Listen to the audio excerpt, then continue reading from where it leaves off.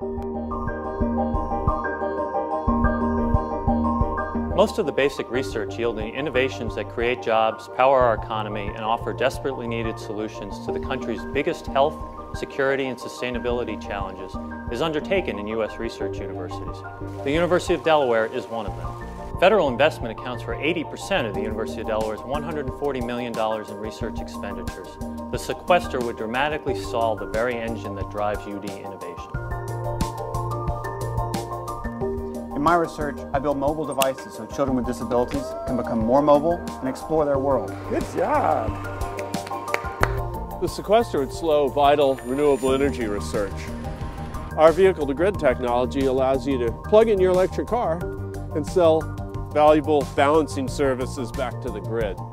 It aims to put cash in your pocket and the U.S. on the road to energy independence. The sequester will leave us behind the curve in preparing for sea level rise. How will rising seas affect global water resources? We're working to find the answer. We asked Congress to avoid the sequester and to find deficit reduction solutions that preserve the university research, an engine that delivers economic growth, educates the 21st century workforce, and improves lives.